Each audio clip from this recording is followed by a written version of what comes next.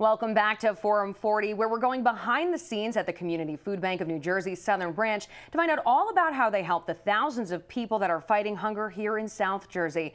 But they wouldn't be able to help so many of our neighbors in need without the help of dedicated volunteers. And what's great is it doesn't cost anything to donate your time. Since volunteers are a big part of what make the food bank possible, I stopped by their warehouse to see some action. Let's take a look at just how one of the many groups are giving back to the community. Winston Churchill once uttered the words, "We make a living by what we get, but we make a life by what we give." A truer statement has never been said.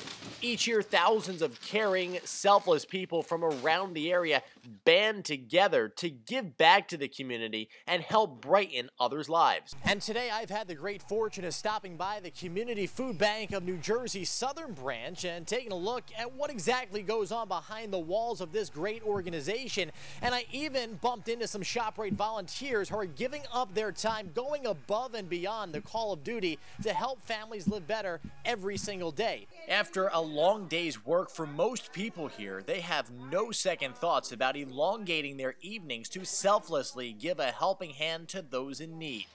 The volunteer process begins at the front door, where sign-up sheets are handed out, and once all members are present, they walk through the halls to the warehouse for their job assignment. Before getting put to work, Maria, the volunteer coordinator, lays out the rules and gives a few helpful tips. So you're pretty much just keeping like items together, like-sized cans together. Many are new here today, but there are also plenty of familiar returning faces. From cart attendants to customer service associates and grocery clerks, there is a wide array of participants from the ShopRite stores. I'm standing here with Maureen DiGaetano, who is the assistant store manager of the Egg Harbor Township ShopRite. And Maureen, you've been volunteering here for quite some time. How exactly did you get involved in this? Well, about 2.5 years ago, Perry Blatt, one of the owners of the company, decided that they wanted to put together a group of people that volunteer. So we called ourselves the Village Volunteer Corps. In came Sandy, which gave us our first opportunity to come together as a team. And we did work from beach cleanup to Habitat for the Humanities, and then got in touch with the food bank. And that's pretty much how we've evolved into tonight. You work for a company that has a great relationship with the community. How has ShopRite helped with the food bank? Well, when I look at the figures, they're pretty impressive, because we formed Partners in Caring back in 1999. And since then, Partners in Caring has donated $33 million to the food bank. We donate approximately $3 million annually from the stores. And so far this year, 60 tons of turkey have been donated to the food bank from the ShopRite stores.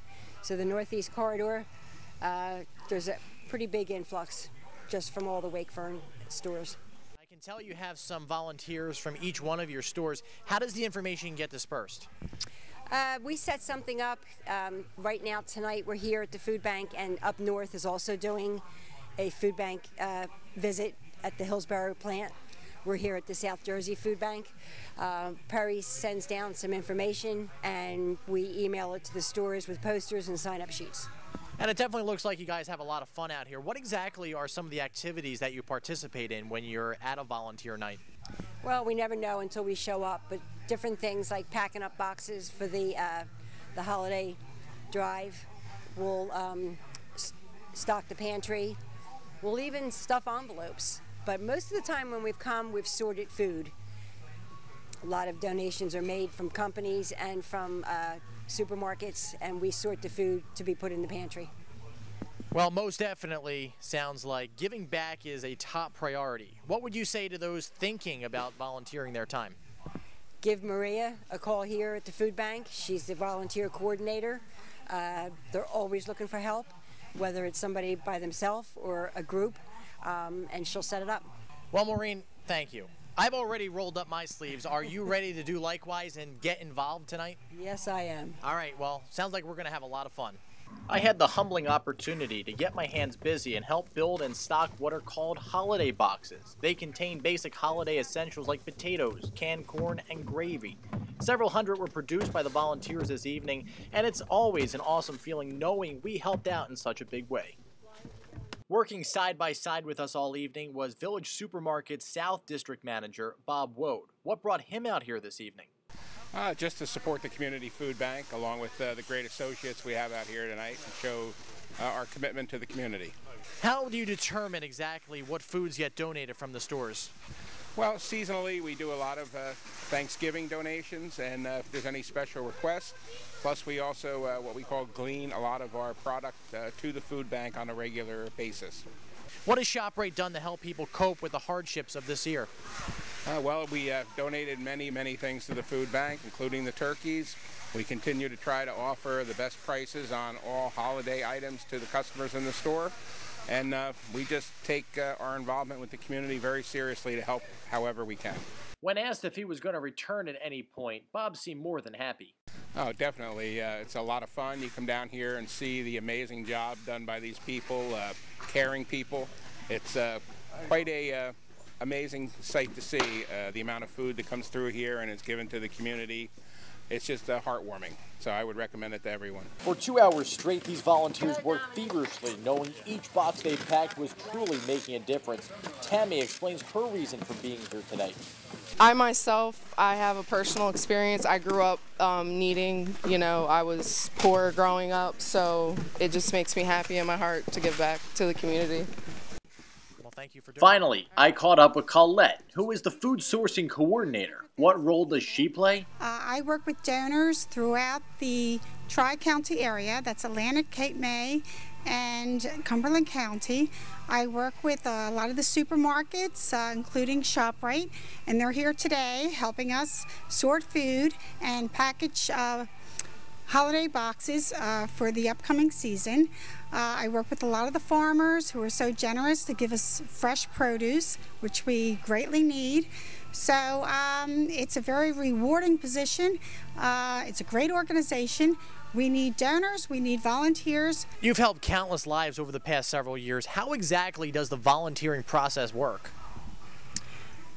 Well, the volunteer process works. Of course, you have to call Maria Pacelli, who is our volunteer coordinator here at the Egg Harbor Township branch, and you can reach her at extension 114 or go on our website, and you just simply sign up. You have to have an orientation, and there are so many ways you can volunteer. You can volunteer at food drives, you can be an ambassador. You come here, you can help us sort food. There are numerous ways that reach out to Maria and she'll let you know. It's great to see members of our community come together to help out. And like I mentioned, the Community Food Bank of New Jersey wouldn't be able to help so many people, of course, without its volunteers and the generous donations of non-perishable items. And so, Nick, what do non-perishable food items, pajamas, and two of our favorite morning show radio hosts have in common? I have no idea. Well, I'll explain how there's an operation to help the Community Food Bank of New Jersey after this short break.